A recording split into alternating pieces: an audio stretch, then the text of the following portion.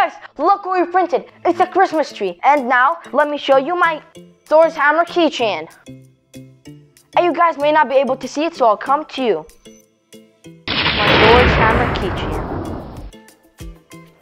And today we're gonna see how we print both of these. So now we need to open Google and we need to go to XYZ printing. So let's open that up. XYZ, and here it is. After we open this, we need to go to software, and we need to go to print, and we need to go to XYZ Maker Suite. After we go here, we need to scroll down to the download section. We click on download, and now I've already downloaded this, but whenever you want to download it, you just have to put an email and an account. And now that we downloaded it, we were able to find it right here. So we double click this, and now it should be opening up. And now that we have opened this, we need to go to XYZ print. We click on open, and this should be opening. And now that it opened, but what should we print? I don't have anything in mind. Now then, with that, we can go to Thingiverse. Thingiverse. And now that we're at Thingiverse, we can see many different designs. First, we have Gengar, which is very nice. But let's see, I want to do Thor. Thor's hammer.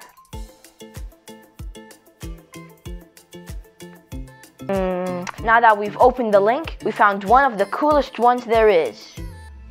This one. But I've already downloaded this. If you guys want to download this, you guys all you guys need to do is make an account and you'll be able to download it. Now let's go back to the XYZ Maker Suite and let's print this. Since I'm now on XYZ printing, all we need to do is click on this icon. And since I've already downloaded, but for some of you guys that have not, all you guys need to do is go to open. And you guys need to go here. And of course, all of the extensions for your files need to be a STL. And now then, let's open this. And if it ever tells you to auto repair, always say yes.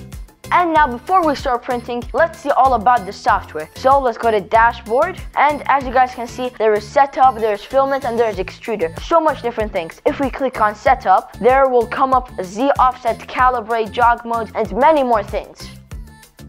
And now if we see filament, we'll have three different things. We'll have load filament, unload filament, and info. And of course, load filament just means that this will be put into this. Unload, we'll remove it. And now let's check extruder. Extruder is all about the nozzle. Right here. And the only thing it can do is really just clean it. And now let's go back to print. And then there are many different things here. Let's check out the print type. So in here we have our draft, we have our normal, we have our high tones, we have our hollow, and all of them have their own different things. For now, let's stick with normal. And now something really important I want to show you guys, which is supports. Whenever we go to supports, we have all of these things shown up. Now then, let's click on enable supports and enable raft. And now there are many different things for this. You can put it as a raft, which will just be like a layer on the bottom, and supports. If you ever need to make a building, you know how there are always supports in the middle to hold it through. That's exactly what it is. And now let's go back. And if we click on prepare, we could see it over here. And now as you guys can see, there are the shells, the infill, and the supports.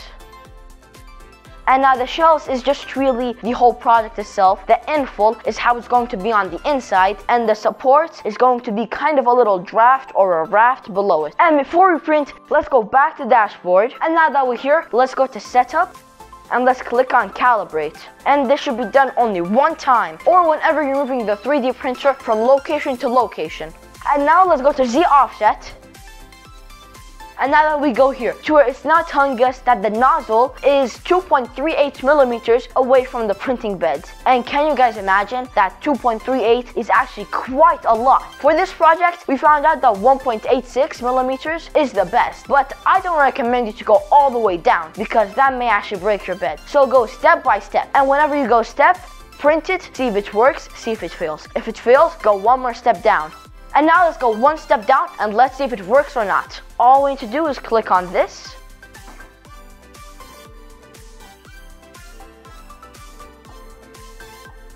And now let's go back to prepare. So first we gotta click on accept. Then we go back here. And now let's click on print. And now let's go to dashboard and let's see our progress.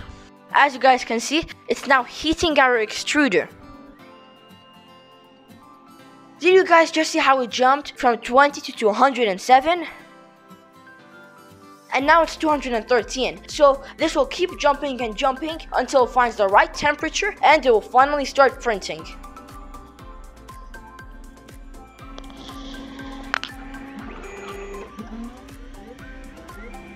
And as you guys can see, it's now printing a raft. But of course, if you guys don't want it to print a raft, all you guys need to do is just press this button for 5 seconds and it should cancel it. And now let's cancel it.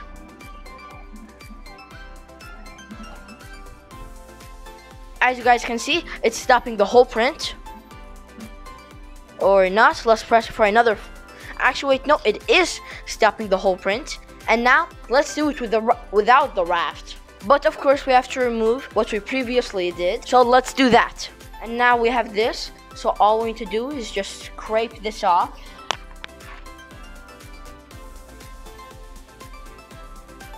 As you guys can see, this is our honeycomb raft.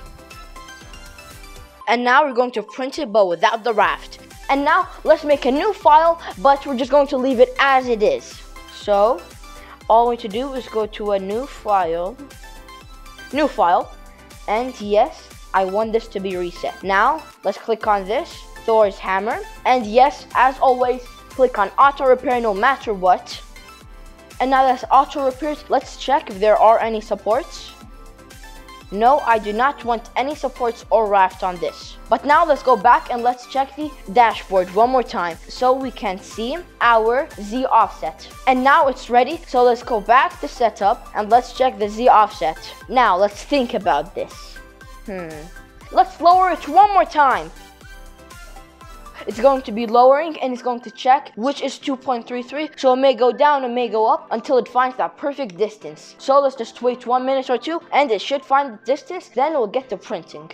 And now that's 2.28, let's click on accept and let's go back to print. And now let's click on print.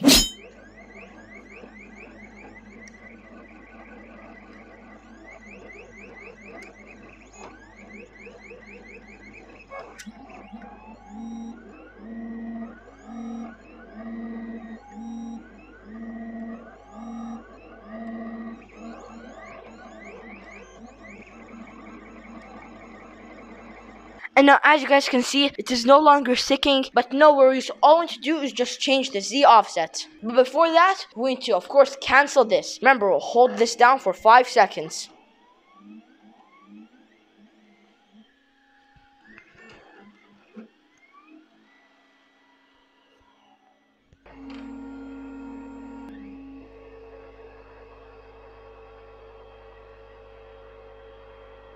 And as you guys can see, there is something currently stuck to here, which currently fell. But be careful whenever you grab this. It is right here.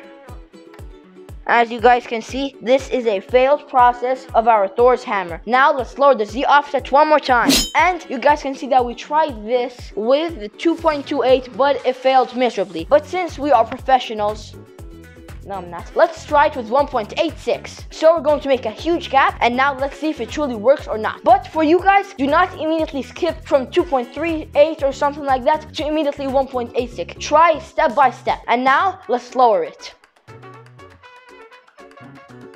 And now let's lower it one more time, but we just need it to be ready. Let's lower it again, and again, and again, and again, and now let's keep lowering it until it's 1.86.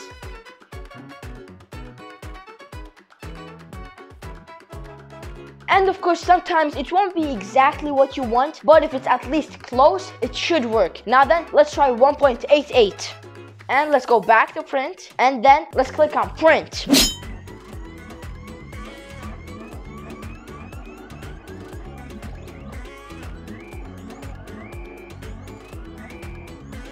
As you guys can see, 1.88 has printed absolutely perfectly, and of course this printer is so amazing. It has auto calibration and it's super quick with printing, and it's just amazing. And it can go up to 100 macarons per layer, which means incredible resolution, and the sound it produces is beautiful. I really enjoy it, and the most important part is that it has a stress-free maintenance, and the software is super friendly and it's super supportive, and you can easily click on things, and it's super easy to use. And from the previous video, you guys can see that all I need to do is just plug it in and that's it. And also guys, don't ever forget to calibrate this printer and also clean the nozzle or the extruder, and also to always check your Z offsets. I hope you guys enjoyed this video, and this will be our first 3D printer lesson. Smash that subscribe button, destroy the like button, and also press that notification bell so you never miss out on anything else. Bye bye. I'll be seeing you guys with our next creation.